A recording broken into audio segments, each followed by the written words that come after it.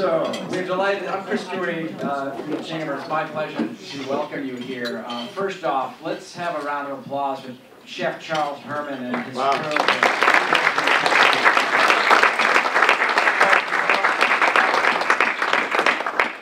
Charles operates the kitchen at the Teen Challenge Center where we have our annual meeting last year and this year, and his whole crew puts us together. Charles is a graduate of the Culinary Institute of America and is on contract at the facilities in the next 3 years. So thank you again, Charles.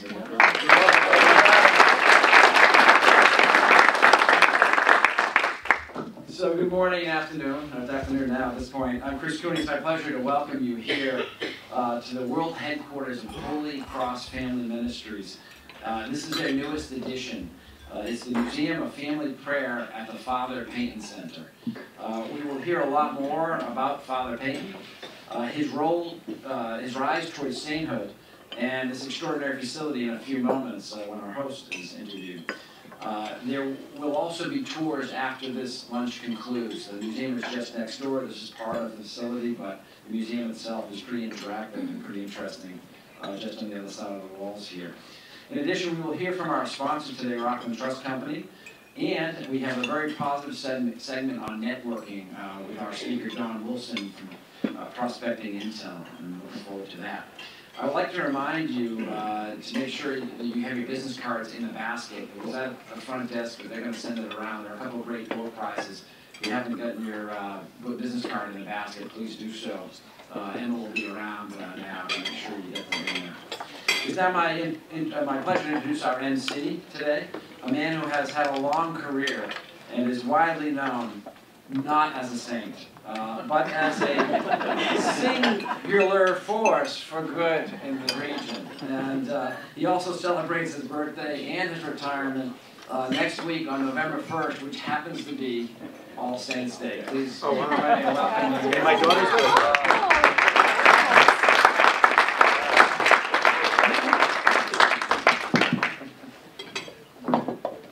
Thank you, Chris.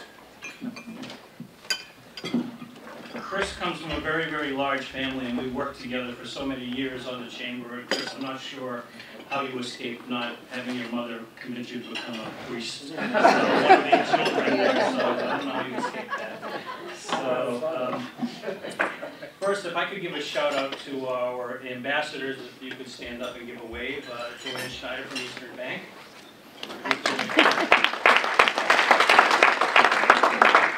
McNeil from Bridgewater Savings Bank. She just took points. Richard Cook from Crescent Credit Union. Susan Bennett from Mansfield Bank. I think we're well banked here today. Paul Key from Massasoit Community College. Cheryl Miller from Legal Shield. Steve Damon from Jack Conway Company. So I'm very honored to be here, and one of the things, Chris sent me a text message on Tuesday. I was in Cooperstown and said, Ray, I think you're uniquely qualified for this event coming up. Would you please be willing to host or MC the event here today? And I said, well, Chris and I have known each other for quite some time. And I said, well, he really does know me. He must be asking me to host because he knows I went to parochial school. I was in the boys' choir. My parents worked for the bishop here in the diocese and taught pre-K-ner and had been to a number of retreats. And I was born on All Saints Day. So I thought Chris was kind of saying, geez, I know you, and I go to the same parish as Fran Dillon. So I said, well, thank you very much, Chris. And I said, these are the reasons why. And he said, yeah, those two, but Fran Dillon, our normal speaker and MC, is away today at a meeting. So here at Cooperstown, you understand the meaning of kitchen. So, and that's and then I always have a special relationship here with Stonehill College. And I used to kid Fran Dillon for years because my wife's great uncle was the president here, Father Duffy, and I always kid Fran about Father Duffy used to tell my father-in-law that his children and grandchildren would go to school here for free. But that never occurred, but I said that story to Father Mark Cregan once. And Father Mark and I had a special relationship because I worked my way through school being a bus driver. And Father Mark was, who was the president here, was also drove a bus in Brooklyn. So Father Mark asked me here for lunch, and he had something on his mind, and he said, "Now Ray, you know, I drove a bus, and I don't see any buses here coming through campus on a regular basis. What do you think about bringing some buses here to campus on a regular basis?" And I said, "Geez, that's a good idea, Father Mark. I noticed you have some beautiful tennis courts here, and my friends and I played tennis in the summer, but we're really looking for a place to play tennis at night. Any chance you could put the lights on at night for us?" And he said, "Sure." So for several years, he would turn the lights on at night for us. The police officer would come at about 7 o'clock and turn the lights on for us at night. But I want to assure you that in that relationship, there was absolutely no quid pro quo.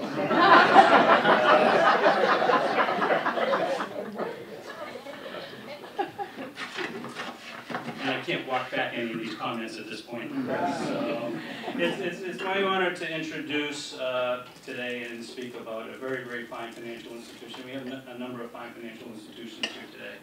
And today's sponsor is Rockland Trust Company. At Rockland Trust, the relationships they have with their customers is important to them. With more than a 110-year heritage of building long-term relationships, their team of knowledgeable professionals strive to live up to their promise of where each relationship matters. They make decisions locally with a real understanding of their customers' needs. With over 95 branches located throughout eastern Massachusetts, Rockland Trust has the perfect combination of resources and convenience for everyone. Please help me in welcoming Rockland Trust Company's Commercial Relationship Manager, Grant Nickerson, who will be interviewed by Marcia Kanababi from Kanababi Immigration Law. Marcia.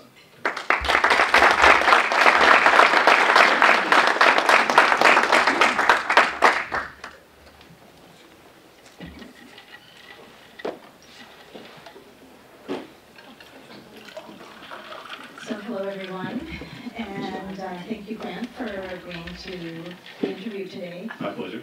And so I'm a business owner, and none of us really like surprises, but sometimes surprises happen. And so what are some of the things that business owners are caught off guard with when applying for a loan? And does it have to do with certain paperwork or the timeline? Tell us a little bit about that.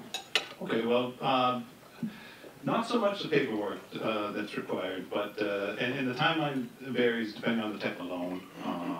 Just little simple line of credit with one entity, you can turn one of those around pretty quick. But if it's a big construction project with multiple guarantors and multiple borrowers, and could get a little more complicated.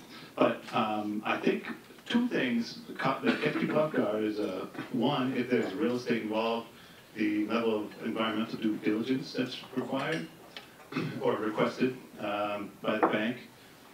That can catch folks off guard because those type of studies and digging and drilling and sampling can be pretty pricey.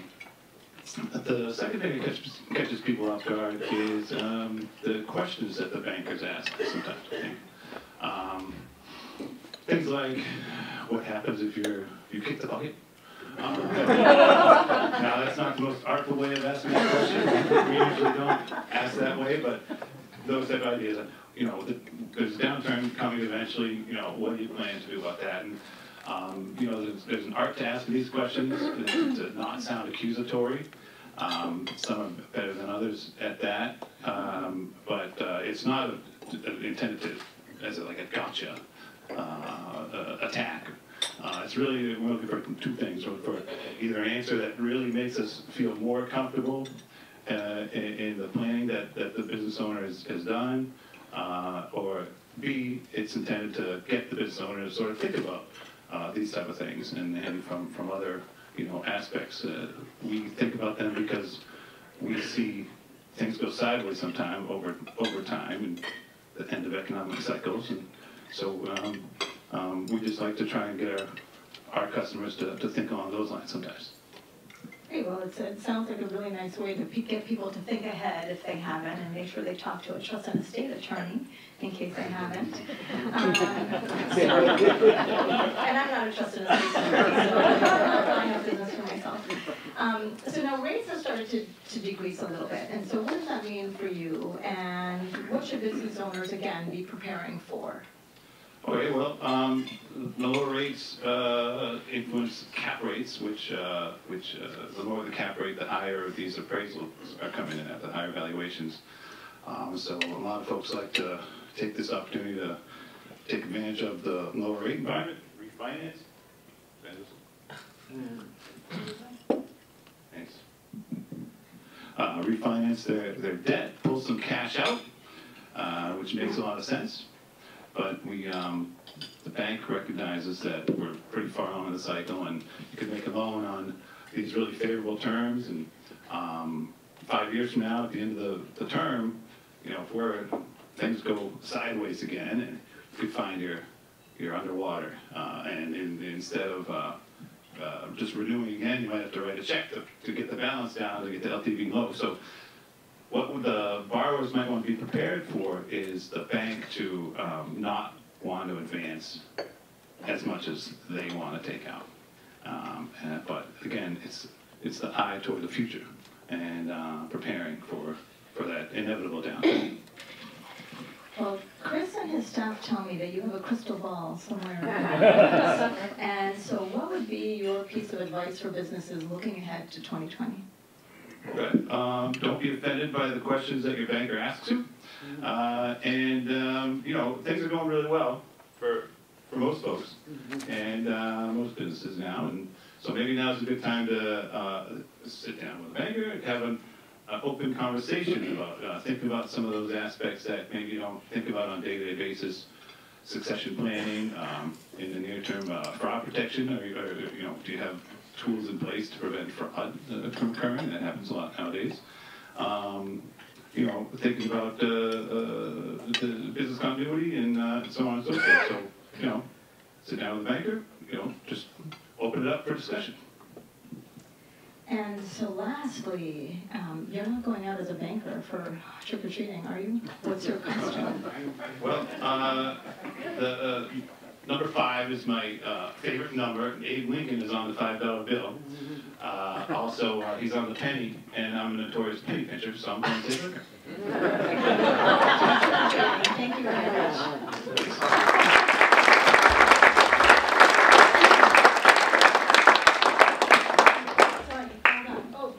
Yes, we have a pen as a gift for your gratitude, and thank you for hosting. Thank you.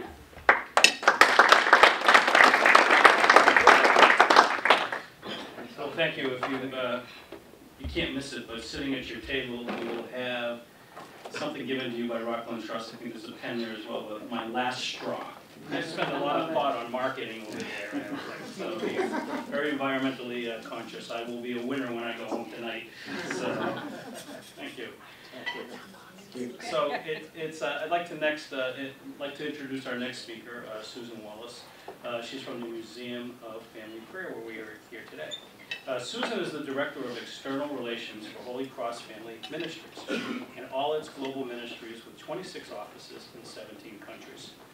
The mission continues the vision of sainthood candidate Father Patrick Peyton to help families pray together every day, fulfilling his famous message.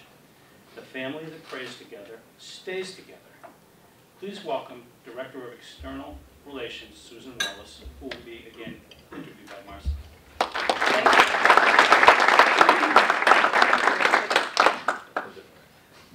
Thanks, it's great to be here.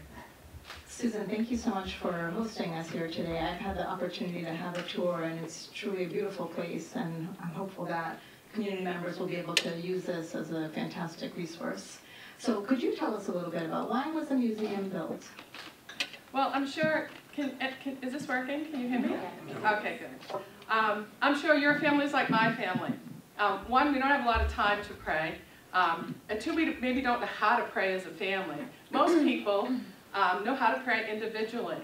We did a research project a few years ago through Georgetown University's Research Division. It was a national study because we didn't know where families were at. So we asked them kind of the basic demographic issues. We asked them how they use media, how they pray, how they don't pray, why don't they pray. A lot of great meaningful questions for us. And like most families, there's probably only 3% that are like doing it all right.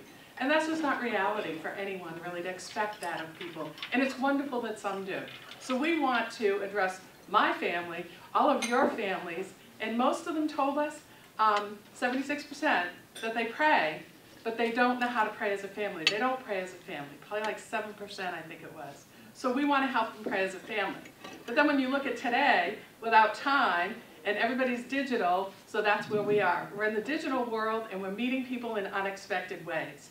And one of the unexpected ways is to have a fun experience in a museum about prayer, about the founder of our ministry, who's a great example and model of prayer. So it's kind of unique, unexpected, and meeting people where they are in a fun way. Prayer should be beautiful and fun and uplifting, not obligatory and responsibility. So that's why we built the museum. Wonderful, thank you. And so besides, for example, helping families understand how to pray together, what other kinds of services will the museum be offering?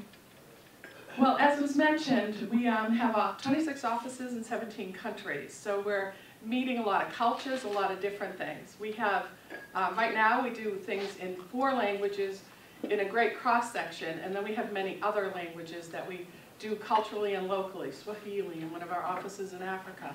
So mostly what we're doing is digital. You'll see some short 6-minute videos. People don't want a lot of time. We have a whole web series. We have 2 YouTube channels.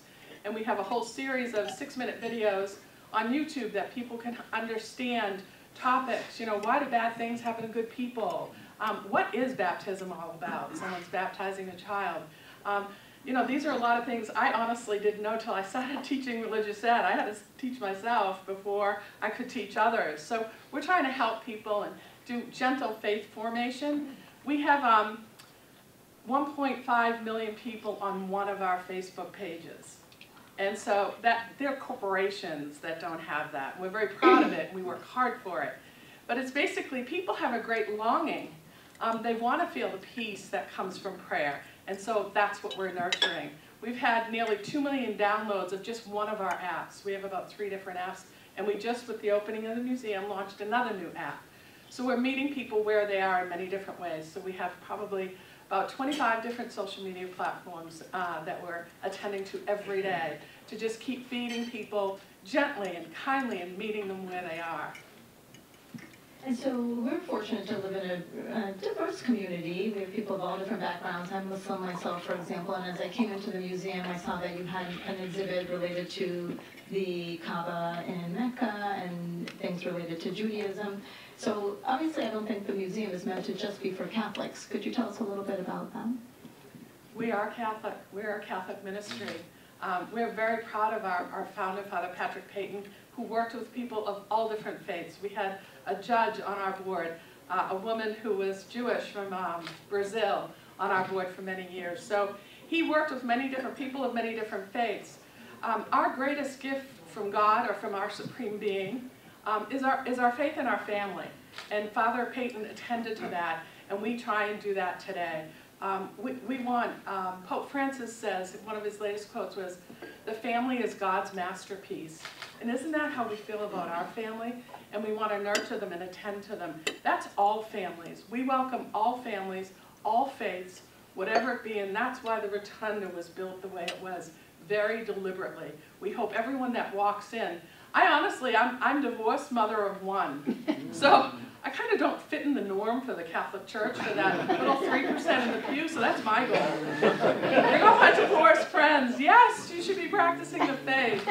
And so we want to welcome everyone. And we hope that Rotunda did that for you, and I'm so glad it did for you. It's beautiful, isn't it? It is. Thank you. And so tell us, what is the cause for canonization, and when will Father Payton become a saint? This always gets a lot of press, let me tell you. I oversee marketing and PR for the organization, and I love sending something out. People are fascinated with the cause process.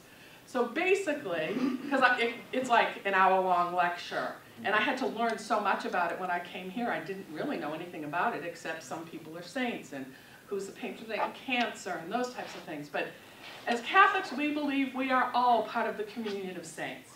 But the Catholic Church, even our MC, you're a saint. But the Catholic Church wants to formalize the process. So if we're going to really encourage people to follow a particular person, we'd like to know that they had heroic, holy virtue. And so that's what the formal canonization process of the church does. And there's 4 steps to it. The first is servant of God, where they do a quick review and say, yeah, we should look into this person more. And that was opened on Father Peyton, and he got the title servant of God. Then they did a deep study on his life, everything he wrote, every speech he ever gave, and they looked at everything he did and produced, which was a lot. And about 6,000 pages went to the Vatican, and they said, yes, he had heroic, holy virtue, this man. So they dubbed him Venerable, and that was in 2017. And it got a ton of press. I loved it. And so there's 2 more stages. For the next one, for him to be beatified, we have to have a miracle attributed to him. It's called a possible medical miracle. And so what that means is people contact us all the time, and they believe that they were miraculously healed of something by Father Peyton. But it has to be like no medical intervention. It has to be really clear, pure, that it's definitely a miracle. And so we have a couple in review, actually.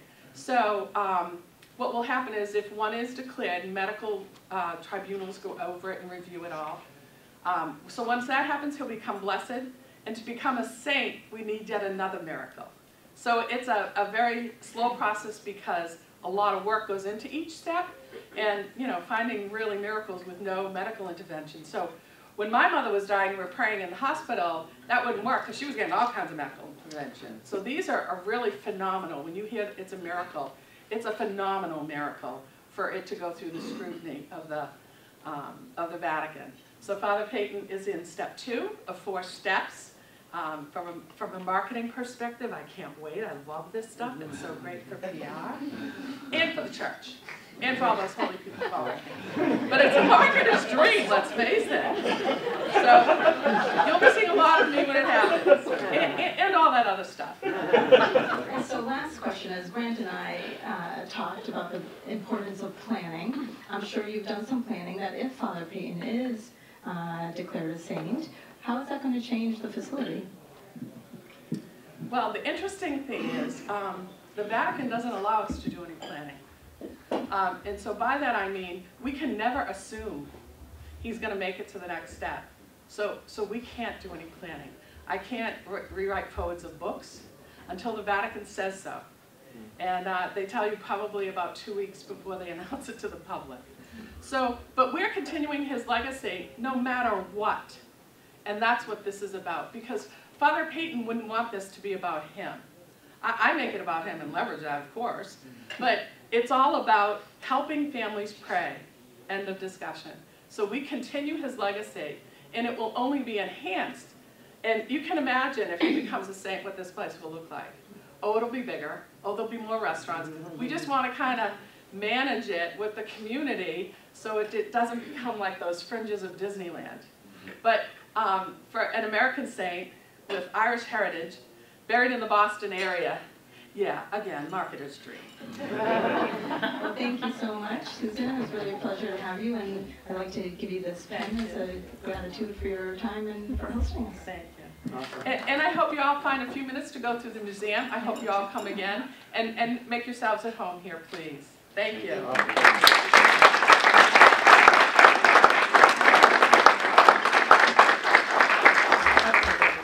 Thank you, Susan. Thank you. Masa.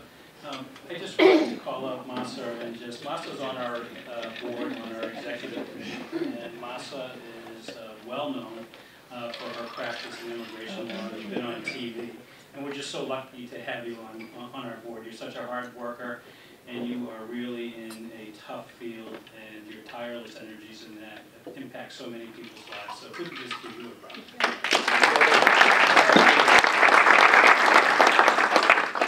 I couldn't help but think as Susan was talking that in our family we're very blessed, I guess, no pun intended, but I guess we have a nephew who was actually blessed by Mother Teresa and was pinned to metal. He was born 911 ounces which is, I had to ask my sister, can you convert that? And it was 2 pounds. And so today he's a vibrant member of his, where he works at Milton Academy. And so there are blessings that probably do come true. And I have a 91-year-old father and a 96-year-old mother-in-law. Both of them say the rosary each and every night. One recovered from a broken neck at the age of 90, the other a fractured hip. And she shamed us because she was going to the gym twice a day. She had a personal trainer and swam. But I think that there's a testament that whether you say the rosary every night or whatever faith that you may participate in, the power of prayer is very, very helpful. My 2 family members, they take almost no medications, 1 pill.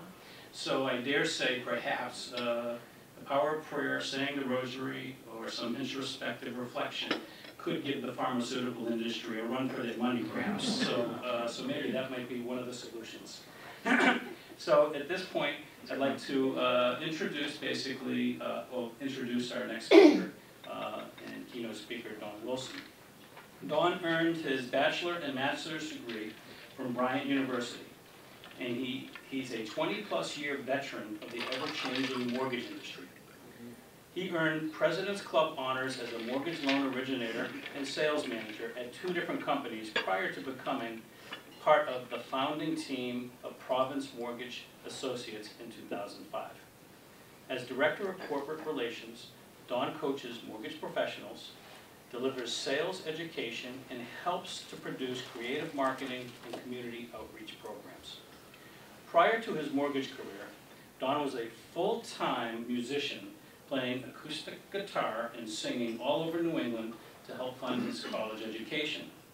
In 2010, Don wrote and produced an album titled Sedated Echo, which helped to raise funding and created awareness nationwide when his son Jacob was born with congenital heart disease. His life experiences and background inspired him to launch a new venture in 2018 titled Prospecting Intel. PI, as you call it, is about helping people embrace uncomfortable change to create better constants that produce new opportunities. His new sales brand also landed him the role of chapter educator for the fast-growing business networking organization, Networking Group USA, which helps business owners and other professionals build relationships that earn new clients by referral. Don lives by the simple credo that he's taught his 3 children for years. I try to make a stranger smile every day. Please welcome Don Wilson.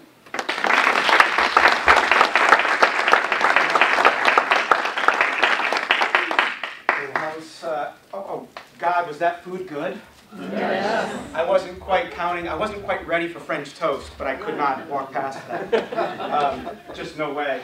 So, one of my favorite, first of all, how many of you have seen me present before?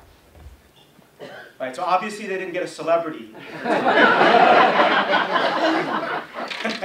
Well, thank you to the 2 of you.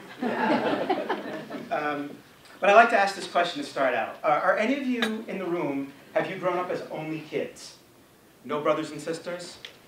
Oh, so Lexi, the person I've been dealing with for the last, only kids. So what do they say about us? You can say it. Go ahead. We can take it. Spoiled. Keep it coming. That's right. So, right. Thank you. You can stop now. So do you agree, Lex? Yeah. Well, I know in my home. It's not true. Yeah, right. I know with my mom and dad, you know, you kind of do get everything because there is no other little kid to give it to. You know, even my uncles I know didn't have children when it was just little Donnie. But I know with my mom and dad, that didn't mean I got everything I wanted. You know, I got to high school, I had my eyes set on this $2,000 car, and my dad's like, well, I'll tell you what, your friend works at Dunkin' Donuts. I don't know how long they're going to be around, but why don't you go get a job? And we'll talk about having a car. So they were really big on gratitude, being grateful for what you have versus what you don't have.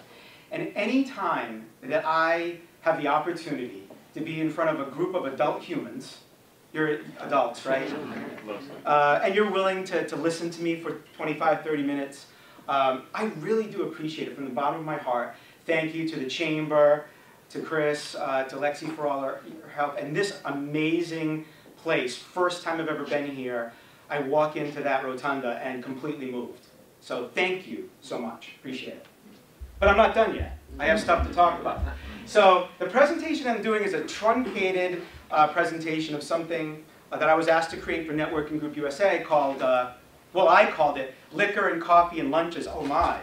You know, let's talk about networking a little bit. But I'd love to get to know all of you, but we're going to do maybe a little bit of a speed round here.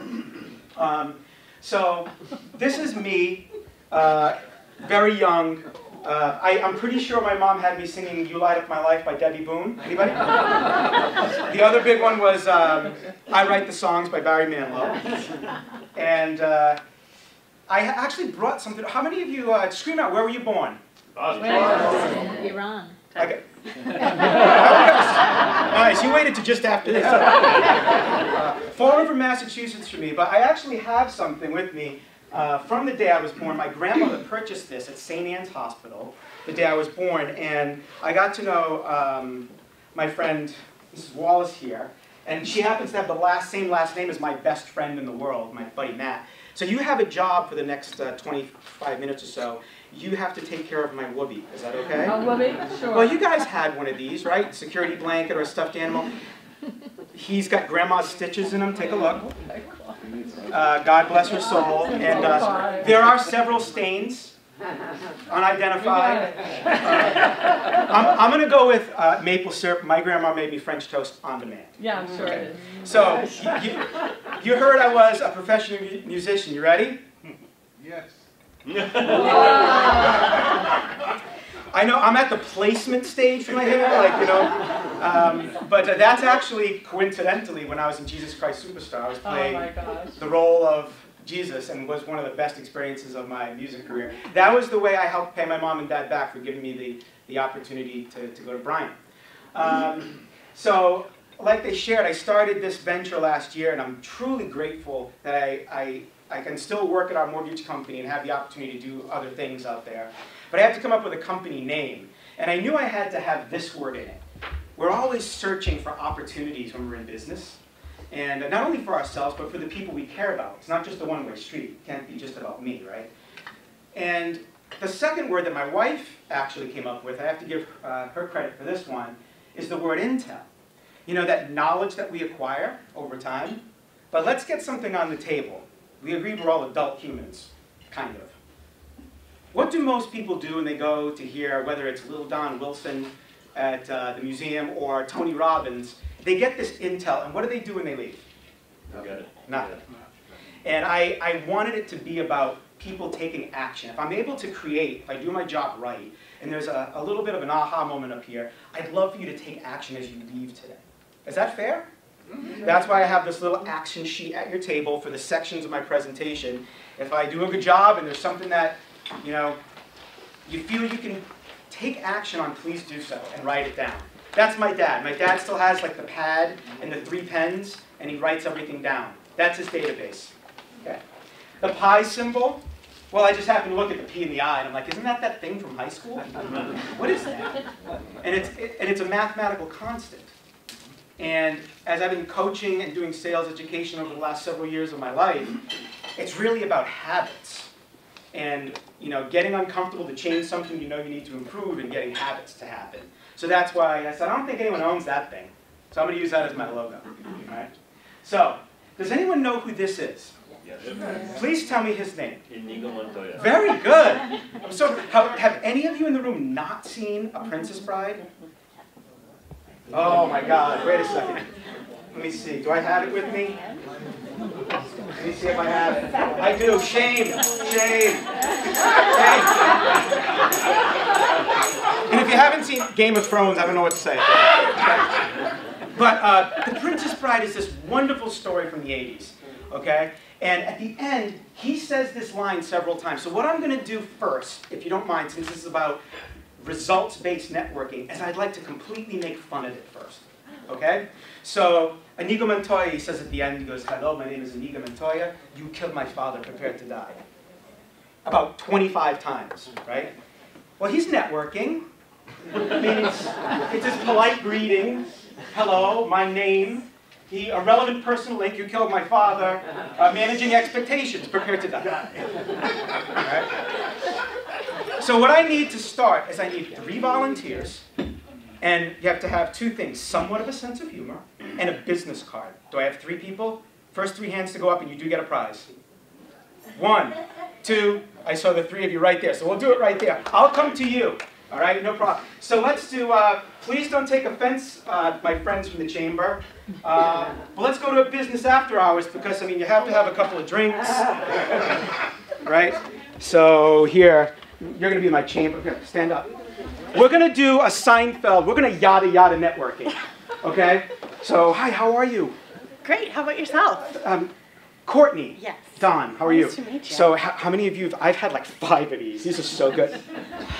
I do like even numbers, so I've had 6. Awesome, awesome. So yada, yada, yada. Would you like to do business together? I'd love to. Okay, can I have your card? Absolutely. All right, cool. Scene, you may sit.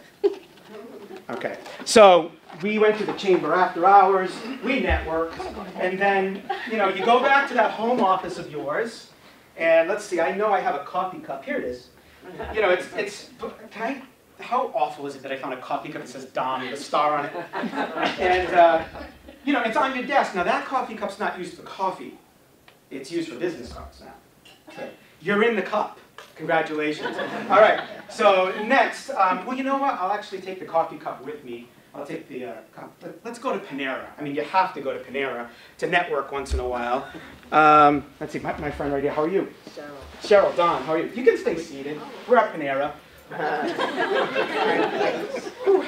I mean, this could be the nicest Panera of all the Paneras.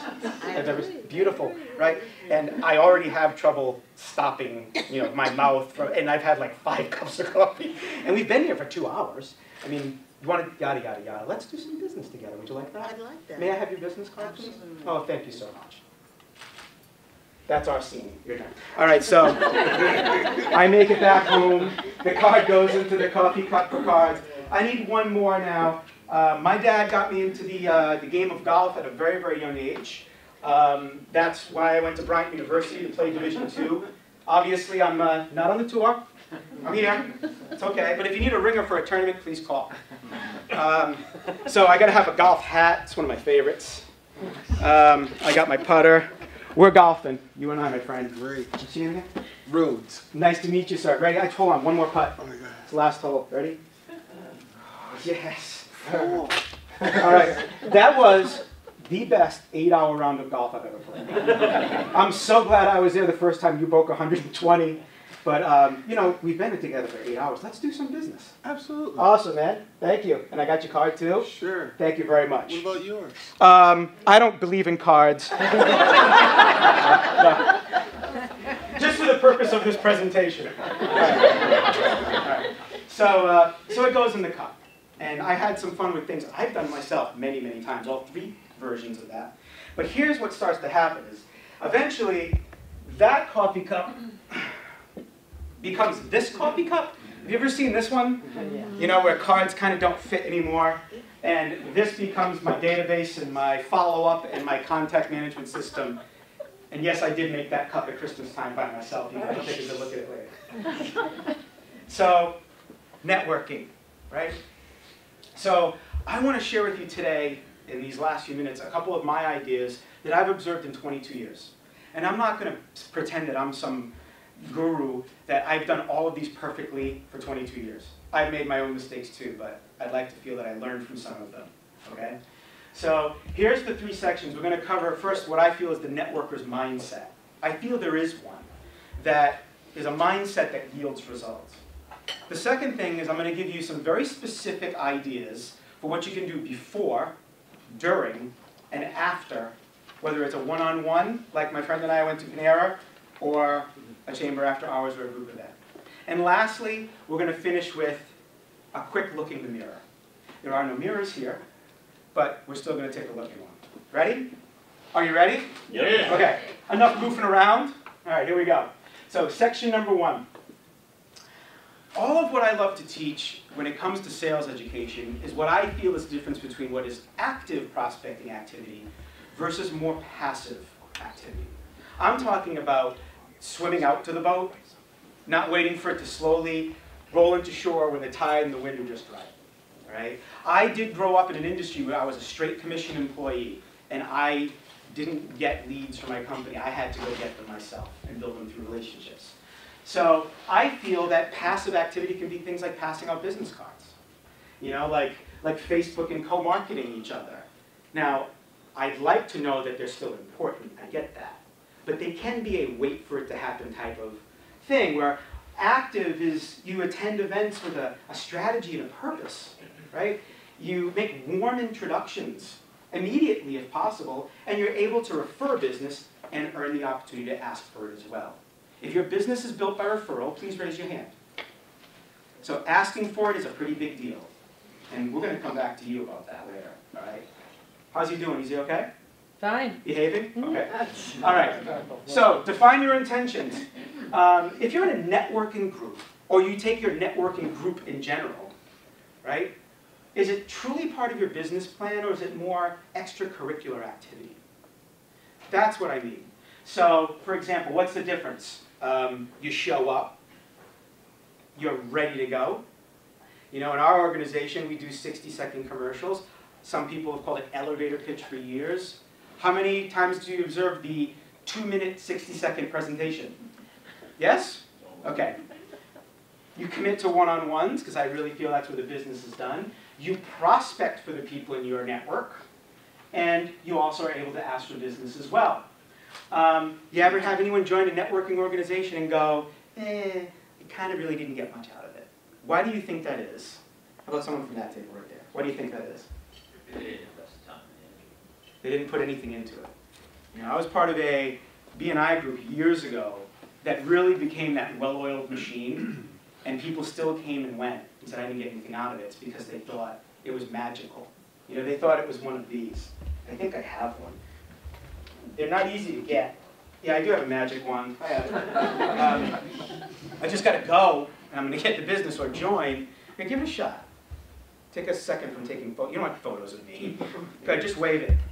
Did you get a referral for? Maybe it's broke. All right. Okay. What was that? Okay. So, was that the next slide? Yes. Okay. So here's one of those awkward questions. Are you obligated to refer the people in your group? No. Yeah. Oh, I love that. I love getting different answers. I heard no's. I heard yeses. How about a yes? Why? Who said yes? We pass each other business, and we commit to making them good referrals. Awesome. Good opportunities. Awesome. I heard a no over here. Why not? Because some people don't share the same ethical standards, though they share membership in the group. Yeah. You know, it's it's one of those things where if you earn it, you have the right to do it. Right? God bless you. The perfect place to sneeze. Everyone's going to start sneezing now. Yes, and you know, that's why it really boils down to that individual relationship, earning that opportunity. I went into a networking group that had a financial advisor. I've had my financial advisor for 20 years. He's got all my money. I probably should find out where he lives. But it's pretty tough to just flip that to someone else. But I think it can be earned over time. And there also can be other ways to help each other out. How am I doing on time, Lex? Am I good so far? All right. Just throw something at me. So the end of the first section is this. Evaluate what the role of your networking activity plays in your business plan. When I create goals with the people I coach, I go, okay, so you want to do 60 units, whatever it is, transactions, depending on your line of work. And then I start going through their network. Okay, how much from these people? Okay, you got your networking, you got your past clients, and I add it all up and I go, you got 42, you're missing 18. Where are those going to come from? Right? And if your networking activity is truly part of your business plan, you probably, especially if you're in a group, you should know what that group should pay you. You know, if you're going to invest time in a group, you really should have a tangible idea of what that represents to you. You know why? Because then your networking activity follows suit, because you know what you expect to get from your networking activity. Does that make sense? Yes. Okay, I got nods. Let's move on. Okay. This is the before, during, after section. So professionals who value networking as part of their business plan, they prepare differently. They execute more productive meetings, and they go to events a little bit differently, I feel. And they follow up meticulously to the point where people notice it. That's the game changer. Where you will come up in conversation in your circles, and they go, oh, always on time, always ready to go, always referring good business, or not, right? So, here's my before section. So if you're going to meet someone one-on-one, we're going to take two scenarios, one-on-one with my friend from Panera, and in a group setting with my friend from the chamber after hours where we got hammered. Just kidding. Don't do that, please. First of all, if I'm going to meet you at Panera, it's 2019. I can find out almost anything I want about anybody nowadays. It's kind of creepy. But I can find out on social media, on your website.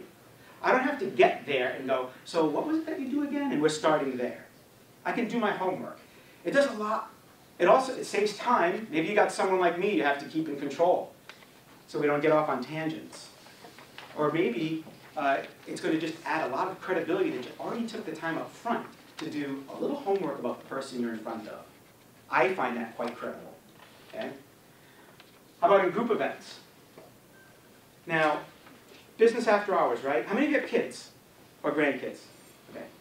My 10-year-old's on that line of, Daddy, I don't want you to come and like put me to bed and lay there for a couple minutes now. It's close, right? If I'm going to give that up, that time with him, and go to a business after hours, I better darn well know why I'm going. So, and I'm still I think you're getting to know me. I like to have fun. I'm going to go, I will have a couple drinks, but I'm going because it's worth my time. So, who's going to be there? What's my goal? Who do I want to add to my network? Are they even going to be in attendance? Can I find out in advance who's going to be there? And I'm even ready with my value proposition. How am I going to present myself when I have the opportunity? And how am I going to follow up? It's a different level than just showing up and going through the motions. Okay, here's a during piece. First of all, don't throw up. We all just did. I probably shouldn't be saying this. You don't throw up on people when you're in a setting of many, because that's just gross. Okay? And that's Jimmy Fallon from his little show, Ew. It's so funny. But you know what I mean. You know, he can monopolize people. I got this guy in the corner, and we're having a good, and he's trying to get away, and I'm like keeping him in play. He's got other people to meet too. So you're respectful of others' people's time, but you're kind of prepared. You're ready to go with your value proposition anyway. Someone once shared this with me a long time, and it's very similar to my feelings. Someone asked you, so what's your business? What do you do for a living? It started with thank you. Thank you for asking. I really appreciate that. I just thought it was a great nugget to throw in there. But your value proposition, I think, is enormous. I do a lot of training for realtors. I do a lot for the Rhode Island Association of Realtors.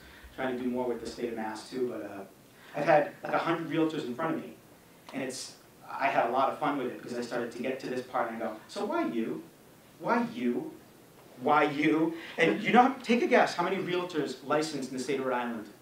Take a guess. 4,200. That's about half. So you got some competition in this little square, right? But they could not articulate why me. I feel you got to be ready with that. 2 or 3 words or phrases, why me versus everyone else that does what I do. And the same goes for your company. You should be ready to go with that stuff. And I have workshops just on that piece alone to build that so you have it and you're confident in it. But here's one of my favorites. I call it the car door factor. How many of you have those remote starters? Cool. Don't use those. No, use them, especially in the winter. But this was my idea when I knew people I was coaching were going to events.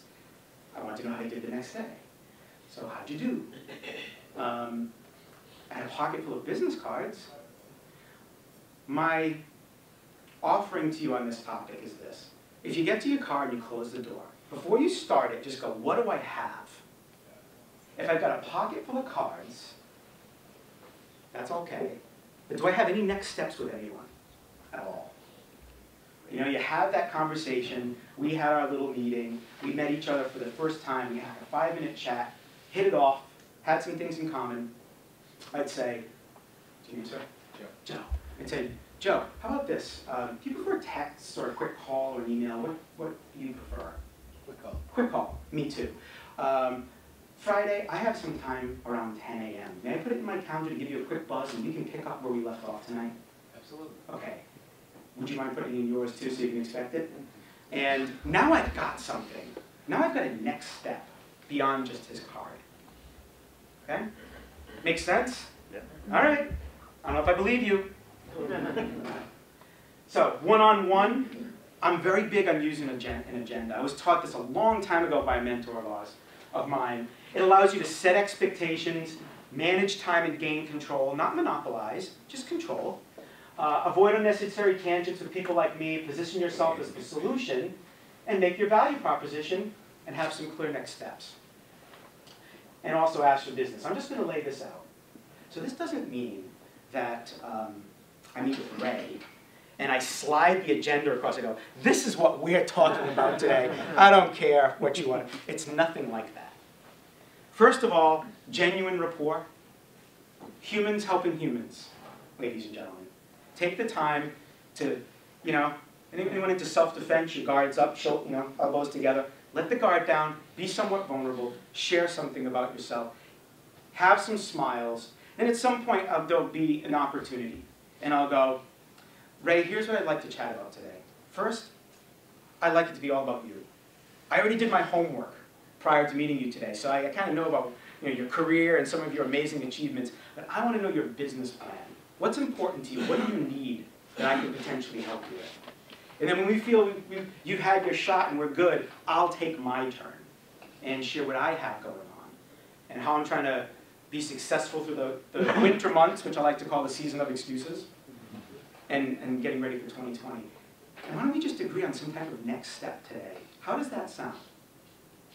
And I've never had anyone yet in 22 years go, that sounds awful. I don't want to do that. It's almost like there's a sigh of relief, like, now we have a game plan as to what we're going to discuss. And they almost feel excited about it, because you know what? I don't have 2 hours for parent anymore. I got 3 kids. My wife and I both have pretty demanding careers. I got about 45 minutes, but you can accomplish a lot in 45 minutes. And don't forget to ask for business, because it's okay to do that, by the way. And after, whether you like social media or not, I got mixed feelings. It is going to be 2020. Friend someone on Facebook, link in with them. It's pretty simple. If you have a CRM, which is a system where you can stay in touch with your clients and network partners, don't let this become what your CRM is. Get them in there, okay? Please say thank you. If you said you were going to do something, do it. Make those introductions. And if it takes time, maybe I said I was going to make this wonderful introduction to Rockland. I get the perfect person for you. Now a few business days have gone by. I feel it's my obligation now to go, I just want you to know I've made a couple calls, haven't heard back. I just want you to know where things stand. So I didn't fall off the earth, right?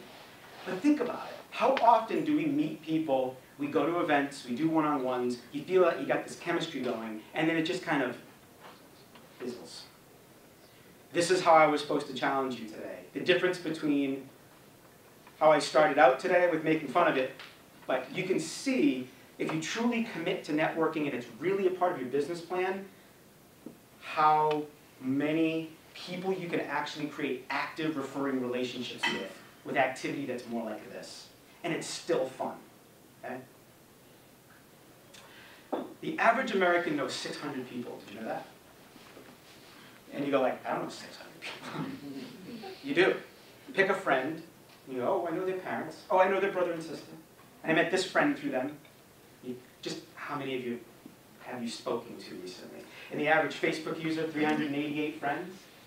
It's a lot of people, but how many have you, I do prefer the phone to, had a nice conversation with really recently? What's happening in your life? All right? How can I help you? I believe you already know everyone you need to know who can introduce you to the people you want to know. We've just gotten to that that complacent type of social media world, I feel, and this is just the opinions of Don Wilson, where we are waiting for it all the time. Because we got all these mechanisms for pinging out our message to the universe, and then we wait. I want to have a conversation, find out what you need, tell you what I need, have some laughs, and help each other succeed. Now, I'm going to be 50 in March. I'm not excited about it. All right? But I don't have time to wait anymore. I want to do business right now with people I care about and people I like. Okay. Some ideas, blocking off time. I know for different professions that can be difficult. When I was at the peak of my mortgage career, originating, Monday, 9 to noon was my prospecting time. No one could get in the way of that. What's the worst thing that could have happened to my pipeline over the weekend? I always looked at my network and went, who can I give something to today that I haven't in a while? Who can I help? And I start making my calls. I'm making my birthday calls, transaction anniversary calls anyway. I'm not depending on my CRM to say happy birthday. Because they get that email, and what do you get back in return? Thanks. That's not a conversation, right? Prospecting teams. People that, for example, the realtor, the mortgage person, right? I coach guys that are prospecting realtors. I'm like, you ever sit down side by side and prospect with them? It'd be great to be side by side, make your calls. Say, I'm actually sitting next to an amazingly talented realtor right now. Who do you care about that needs to buy, sell, or invest in real estate right now? Not only do I prospect in front of you, but you can give me real-time feedback. Say it like this. But they're afraid to fail in someone they're trying to do business with, in front of someone, you know? It's a great idea, and not just because I said that, because I've seen it work. Okay. This is one of my favorite things to do. This was kind of the inspiration behind what you're holding there. So, just quickly, sir, you ready? Yep. How many of you think I asked your name, sir? Bill. Bill. For referrals. Ready? Bill. So nice to spend time with you today, sir. Same here. Just one more important thing, though. Here's my card. If you know of anyone that could use sales education, coaching, or maybe a public speaker for an event, would you mind passing it on for me? Sure. You're so kind, Bill. Thank you. And he did it already. How many of you feel I asked for referrals? I saw your hand first. Why do you feel that way, sir? Because you actually asked him to refer others to you, yeah. Okay. And this is no disrespect, okay, at all. But this has been something of mine for years, where I go, this is what I heard. Here's my card, Bill. If you know of someone thousands of years from now that could possibly use my help, pass that on. If it's not all folded and wrinkled from being in your pocket that long. That's if I'm even still in this business, because you know what? Playing guitar in bars was actually a lot of fun. Right. Do you see me say? Did you hear Boz, the Massachusetts accent? It comes out once in a while. It's become the whoopee. The whoopee. That guy right there represents the things we know we need to change to improve, but we don't because it's comfortable. Like that guy. You're gonna have to give him back to me. I have a new grandson. I don't know. That's the book I'm writing right now. I've been working all year on it and trying to get it done by the time I turn 50 in March. It's called What's Your Whoopee? Your Uncomfortable Path to New Opportunities. And it comes from the movie Mr. Mom in 1980. Anyone? Okay. Because he sits little Kenny down, he's got his blanket, and he goes, Ken, you're gonna be Kenny. Whoopee's not looking good, kid. I know you little guys like your whoopies and all, but next thing you know, it's not enough. You're out on the streets, trying to score an electric blanket, maybe even a quilt. Next thing you know, you're strung out on bedspreads, kid. It's one of the most adorable father-son moments in movie history to me. And it's the whoopee, right? So I want you to ask for business today. If you do one thing, just lose the word if in your networking activity and go, who? Who do you care about that I could help for you today? Who do you care about? He works for me in my personality profile. And for you means I really do believe in my heart and in my brain, motivation and mindset, which we didn't even talk about today, that I am your best option. Who can I help for you today? Okay? Lose the word if. There's one thing you remember. Get rid of it. It's the whoopee. So, you don't only get me, though, when you ask for referrals. Paradigm, as it applies to networking, you get this army behind me. You're my network. So maybe what I do for a living right now is not helpful to you, but I have worked hard to build this world of people I know and trust, of all kinds of professions, that can help. What do you need? What can help you right now? Think like that when you ask for referrals in the networking context. Make sense? Excellent. All right. I've already got my 5-minute warning. It's perfect for the end here. So there's the look in the mirror. So this is the classic Stephen Covey. Anyone? Stephen Covey, 7 Habits of Highly Effective. So the first chapter of my book is called No Business. I have no business writing a book, I feel, because I don't even like to read. Seems wrong. But that book I've read several times. Begin with the end in mind. What do you want to be known for? And I know for me, the word that I had learned quite a while ago was to be known as a rainmaker. A rainmaker, someone who, those attributes that we shared before, you know, great attendance, prepared with 60 seconds that are right, fun, engaging others, assertive, not aggressive. There's a big difference. Assertive folks, as far as fundraisers, very good at being assertive. They tell their story with passion, and they're very good at getting people to do what they need them to do, because it's all for the right reasons. Okay? Assertive is okay. Make qualified introductions. You know, I watch people come and go, you know, they're at their networking meeting, like, oh, I don't have a referral today. We have a hairdresser. Mom's got to need a haircut. Referral. Mom, do you need a haircut? You know, just because you wanted to pat? No. If you really prospect for the people in your world, you will actively find opportunities for others. So you don't have to do that. Okay? And it's okay to ask yourself. And if you're a chapter of something, maybe it's your particular chamber, your networking group, Rotary, could be all kinds of things. What do you want to be known for? So when people come, are you fun, engaging, yet still professional? Maybe you don't wear jeans like I did today, and I wish I didn't. Our washing machine broke this morning. And I went, oh yeah, 2003 we built this house. Yeah, this stuff's going to start to go now. And next thing I know, I got ready kind of fast, and I just grabbed the jeans, and then not one person had jeans here. So I apologize. But you know what I mean. Our networking group, actually this gentleman right here, John, you know, we all went to a food pantry last holiday season as the group, not as our individual businesses. That was part of our identity. Okay? So, if you have any questions, now would be the time. But I would like to end the same way that I always start. From the bottom of my heart, you were very kind, very attentive. I'm so thrilled that you gave me the shot today. The only thing I have to do, or my marketing kit gets very angry, is I take selfies with every audience. But before that, I need my movie. You're bonding. Yeah, I know. A lot of people, and then I disinfect them so someone else can bond. Thank you. Appreciate it.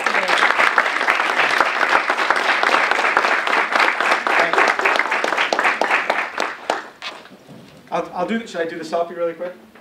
Yeah. All right, ready? We'll get as many of you guys in it as possible. Wait, that's a picture of me. What is it? Oh, wow. I've lost a lot of hair. You guys ready? Smile. Awesome, thank you.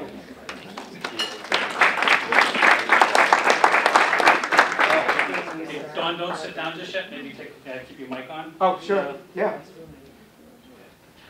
I'm wired for sound. So Chris bought a gross of these one time, about 10 times maybe, Yeah. and so we're going to give you this Oh, special thank you. gift. Thank you so But much. Chris also penned something as a result of your workshop here. Okay. It is a business card. Yeah, I He see. was half listening, but you know. I have room in the cup. Right. So could you read that out loud? The first thing is he wants you to manage expectations in this networking opportunity for you. What does it say? You're invited to Thanksgiving dinner in the Clooney home. In the Cooney home. Yep, and managing your expectations, he wants you to bring what? Bring your apron. There you go. I don't know if Great I networking own. I don't know if I own one. opportunity. Thank you. Appreciate it. Thank you.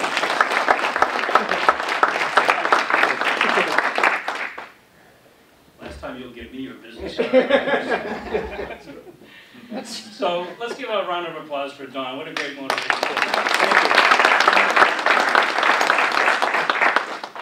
So Susan would like me to welcome you on behalf of the center here in the museum. Everyone's welcome to tour the museum after, and I happen to go through it, and you're so right.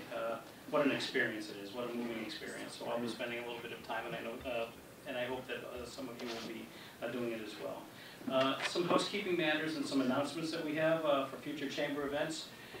Join us for the Business After Hours on Thursday, November 7th at Rom Jewelers and Diamonds, located at Michael's Plaza in Brockton, from 5 to 7. Is this true, Chris, that they'll be giving away a diamond necklace? Yes. Wow. So they're going to be giving away a diamond necklace. Christmas shopping starts early. Yeah, really. So on November 20th, it's the 106th annual meeting and luncheon and business-to-business expo of the Chamber, and it will be at the Teen Challenge Multi-Purpose Auditorium as it was last year on Main Street in Brockton. The keynote speaker is the author and philanthropist Bill Cummings. He's a multi-billionaire, and the Chamber will secure books there for you as well. Please try to reserve your seats. Each year this event gets sold out, and Chris and Lexi and the staff hate to turn people away, but we have a limit of about 400 people, and we exceed that just about every year. So please get your reservation in early. The next Good Morning Metro South is Friday, December 13th at the Good Samaritan Medical Center in Brockton, and will feature Norm Labatlet, Improv Asylum in Launch, Boston from 7 to 9:30 a.m. Friday the 13th, so a little bit of laughter in order. And so some thank yous here, but first the announcement of the door prizes. Each month we randomly select one company to be highlighted in our action report. This month, Patricia Kelleher from Family and Community Resources is the person who will be featured in our action report, so congratulations.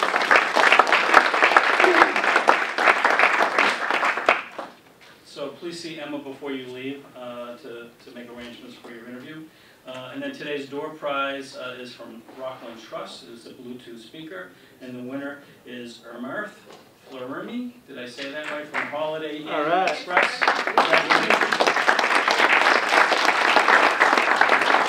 And some special thank yous today to our ambassador team, Rick Morgan Photography. Today's interviewer, Masa. Thank you very much, Masa. Today's sponsor, Rockland Trust Company. Our host, the Museum of Family Prayer. Our guest speaker, Don Wilson. Susan Wallace.